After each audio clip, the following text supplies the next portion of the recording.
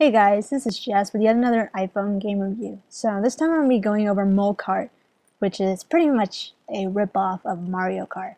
Another thing I will say is, since we haven't seen Mario Kart ported to iOS devices, this is a good option to take if you're a fan of the game. But you start off with two characters, I believe. You start off with two characters. You can't unlock other characters, but you start off with two. And I believe you start off with two tracks that you can choose from.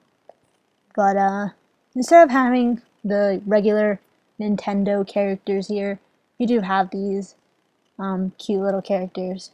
So the best character just to start out with is obviously Mole Man.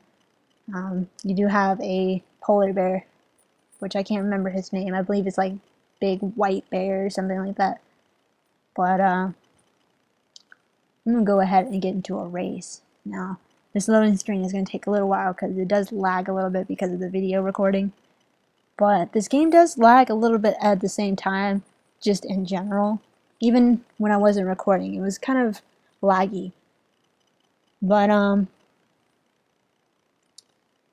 I do believe this is a good game. However, the controls are a little bit, I believe even if you adjust the sensitivity, it's a little bit too sensitive. Even if you adjust the sensitivity, like I said, it still is a little bit over responsive. And sometimes at the same time, it's not very responsive at all. So this game is a little bit buggy, but if you want sort of a Mario Kart type game, this is the game for you because, again, this is pretty much a ripoff of the Mario Kart game. So, as you can see here, he has various different power-ups, various different courses, characters. You'll run into these little blocks and such that are the power-ups and whatnot. But other than it being a little glitchy at times, this is pretty much just having Mario Kart on your device.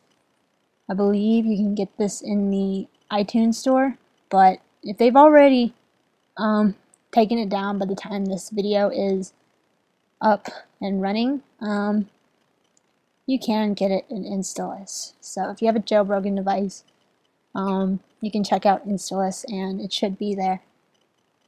But you have various different controls for the driving, but I like to stick on the default.